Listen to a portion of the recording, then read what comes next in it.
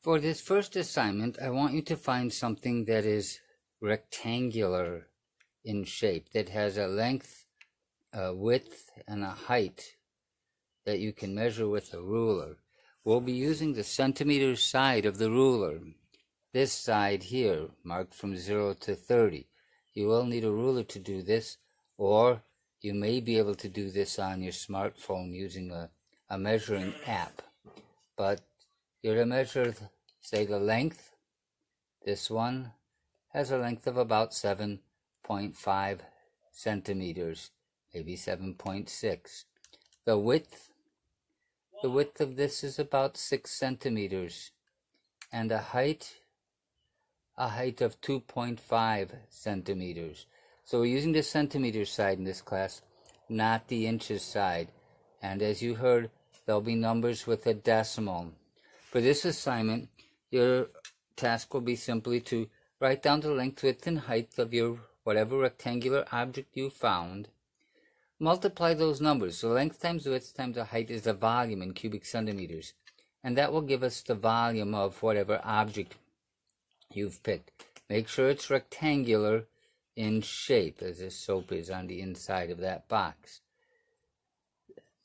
Then put this in the Google Sheets document. There'll be a blank document in the assignment, and you can then submit that through Schoology.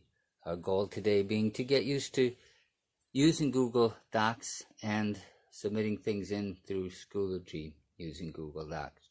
And I'll cover that in the second part of this. For this first assignment, if you don't have a ruler, you can use a ruler app such as the one here, which will be linked below. To use this, you will need to tap on the screen and click on the 3-dot menu and calibrate it, and use either a ruler, a credit card, or a coin to calibrate it. This one's already been calibrated, and now I measure from the corner here, the 0, corner. I can measure. Also, you'll note that I've set this to be in the units of centimeters, which is what I want for this assignment. So for this particular first assignment, it's possible to use your cell phone as a measuring device with a measuring app. Some cell phones actually have a measuring app already installed on them. I'll go ahead and open up Schoology.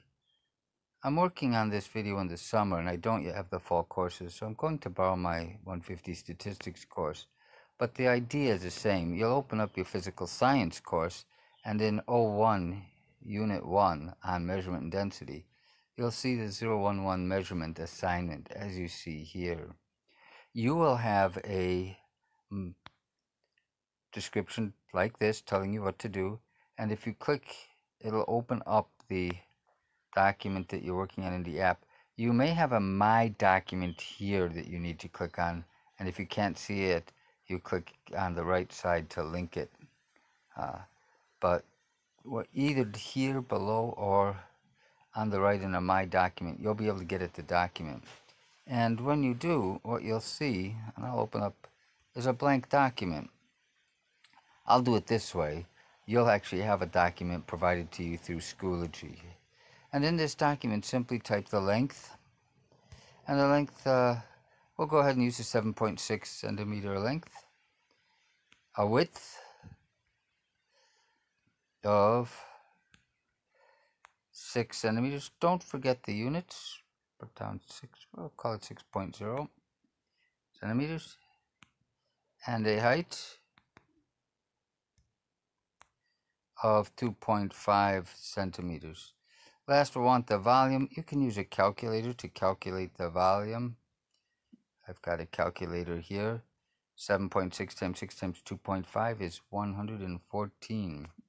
So I'll go back to here and type in 114 cubic centimeters this time. Cubic centimeters.